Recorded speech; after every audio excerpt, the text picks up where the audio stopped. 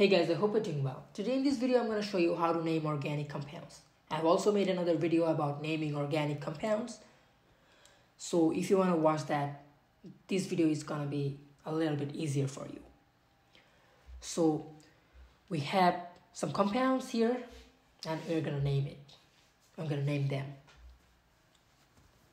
So here in the first one, our parent chain is benzaldehyde. You can clearly see that we have our functional group here, which is aldehyde, and it's attached with the benzene ring, so our parent group is benzaldehyde. Now we have two substituents, one is chloro and another is bromo. Now we should number the benzene ring. So 1, 4. Okay, right. Or we can also number it from the other way, right? Like, what if we number it in this way? 1, 2, 3, 4, 5, and 6. So in the first case, we'll get a numbering 2 and 4. I mean, at 2 and 4, we have our chloro and the bromo group, I mean the substituents. And in another one, we'll get 4 and 6, our numbering. So which one is the lowest number? So we have to ensure that we always get the lowest number in terms of naming an organic compound. So our 4, 6 will not be valid here, so we'll go with the 2 and 4. Right. So our name of the compound will be 4-bromo-2 chloro, and our parent is benzaldehyde. Now we have to write bromo before chloro because B comes before C, and we have to write the name of an organic compound alphabetically. So, and we always have to put a dash between a letter and a number.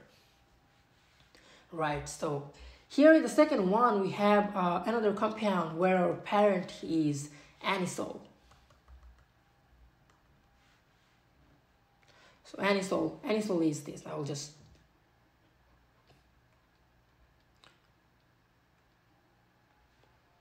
we circle inside. Okay, I'll draw it a little bit better so that you get it a little bit easily. Okay.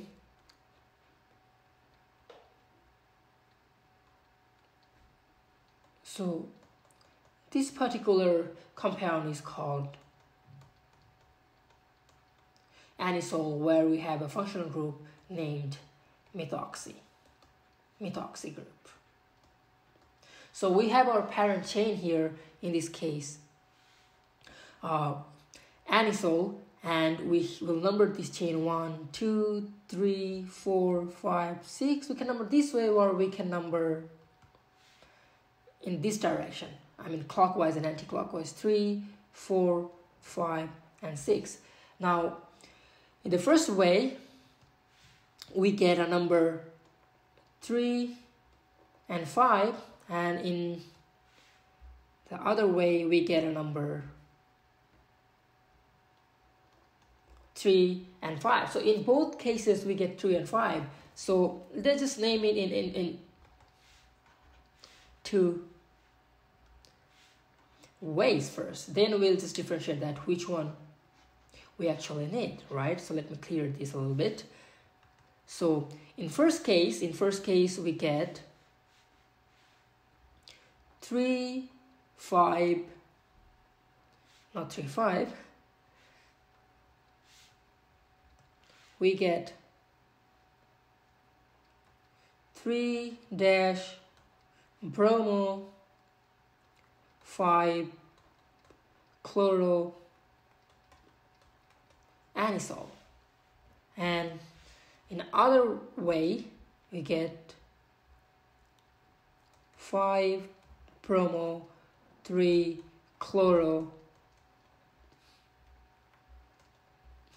anisole. Now which one we actually need? I mean, which one is valid here? Out of these two, we can only keep one, right? And you see that in both cases we get like 3 and 5 numbering. No, so we have to decide the lowest numbering, but in this case 3 and 5 and 3 and 5 we get both, so we have to go with the alphabetic order. You know that B comes before C, so we will go with this one, and where we'll also get a lowest numbering, and we have to number these from and like when numbers these in an increasing order, like after 3 then 5. So this is an increasing order.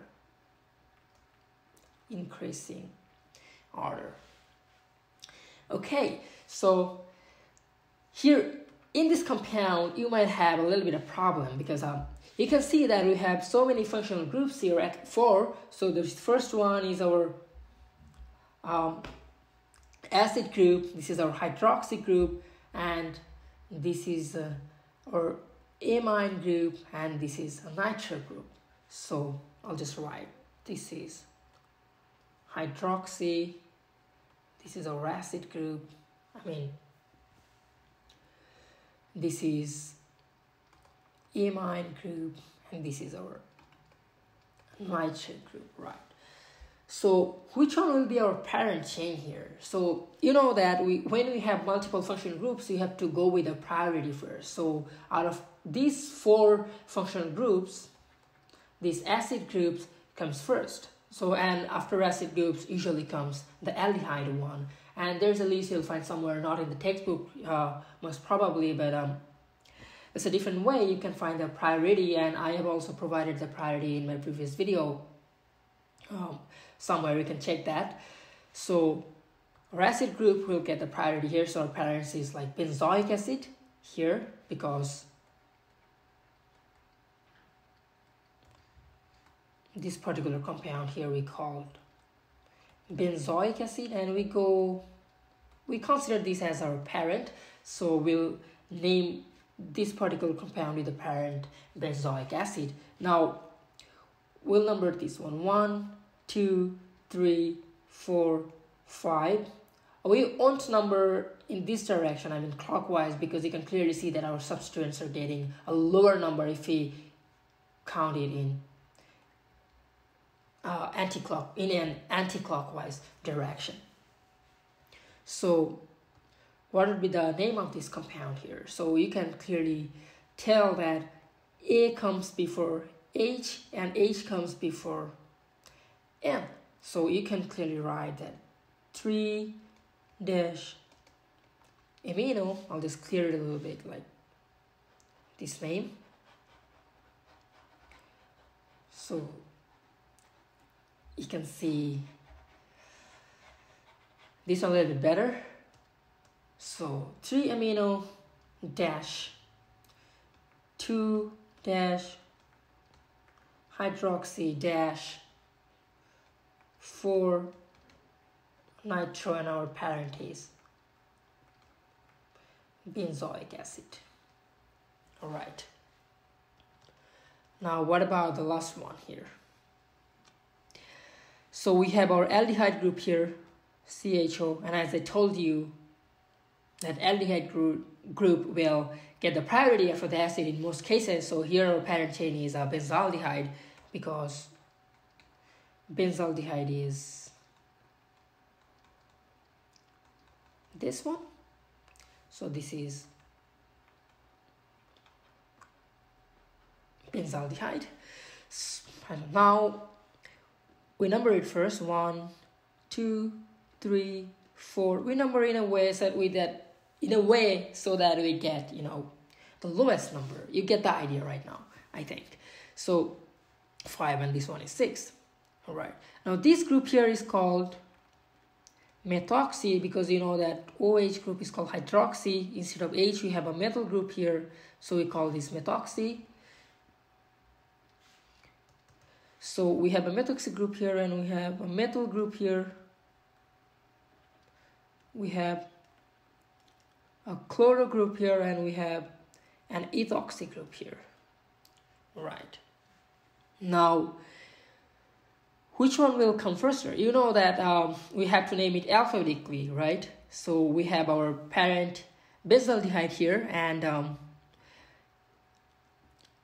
C comes before M and also before E, so we will start with our chloro group here. So that's at position 3, so 3 chloro dash, and E comes before M, so we'll write 5 dash ethoxy dash.